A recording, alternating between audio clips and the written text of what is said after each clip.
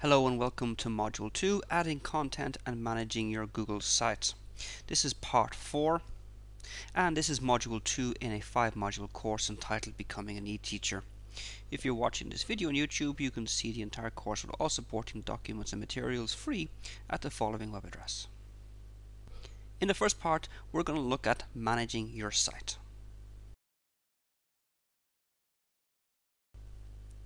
When you're managing your site, most of your commands will be found here in More Actions. To begin, we're going to go to Manage Site. If I go down to General, I can change some of the features of the actual site itself, for example the site name. At the moment the site name is Fifi Teaches.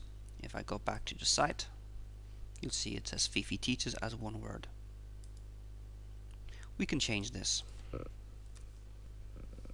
Click Save. And I'll go back and we can see the name now says Fifi Teaches capitalized as 2 words. I'm going to go into Maths Class and Maths Class Resources 2. Now I want to move this page. I want to move it from under Maths Class 2 to under Maths Class 1.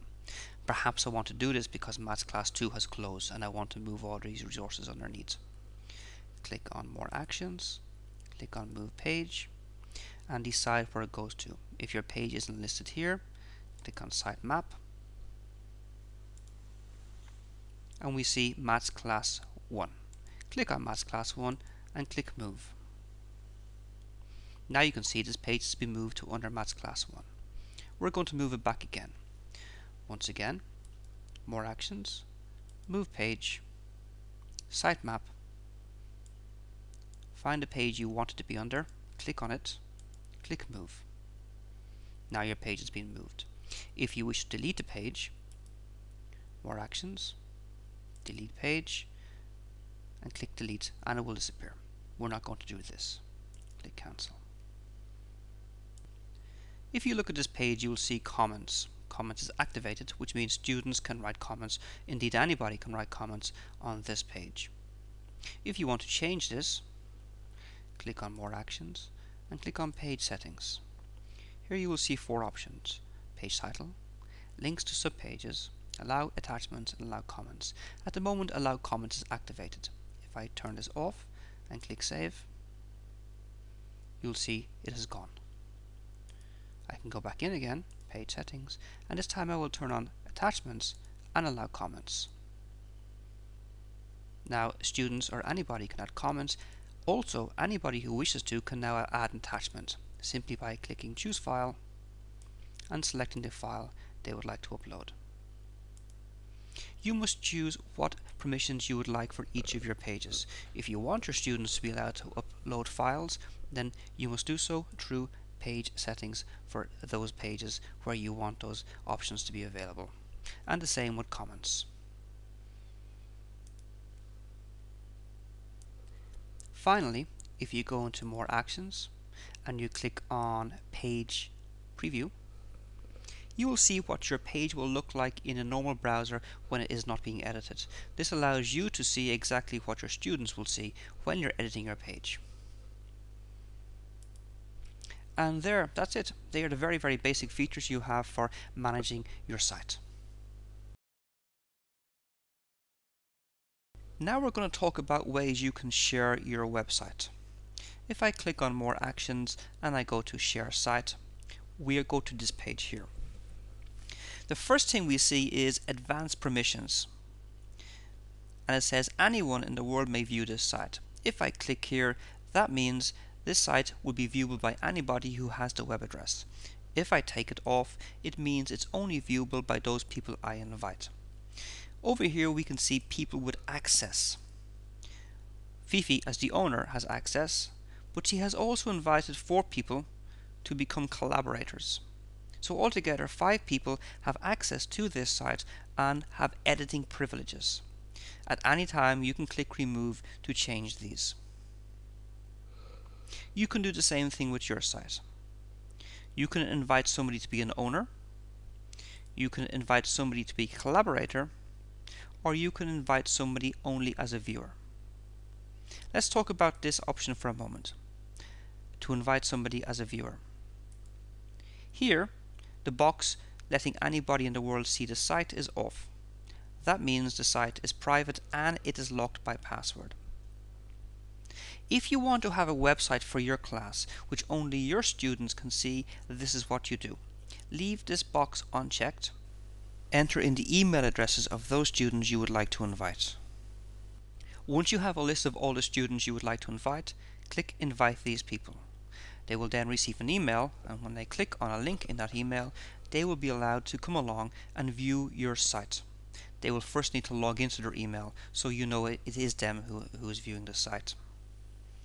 So you can invite these students to simply be viewers. Now we're going to have a look at making a class project website. Here we are in Fifi's art class homepage, and Fifi's art class want to work on a project on Renaissance art in Italy. And instead of putting their pictures and their posters and their text on the wall of the classroom, they think it would be a much better idea if they created a website so they could work collaboratively from home on their computers, adding lots of cool media resources. And you think this is a good idea as well. So what do you do? Well, the ideal solution is to make a new separate website for this project. If you want to do this, go above Create Page and Edit Page and click on My Sites.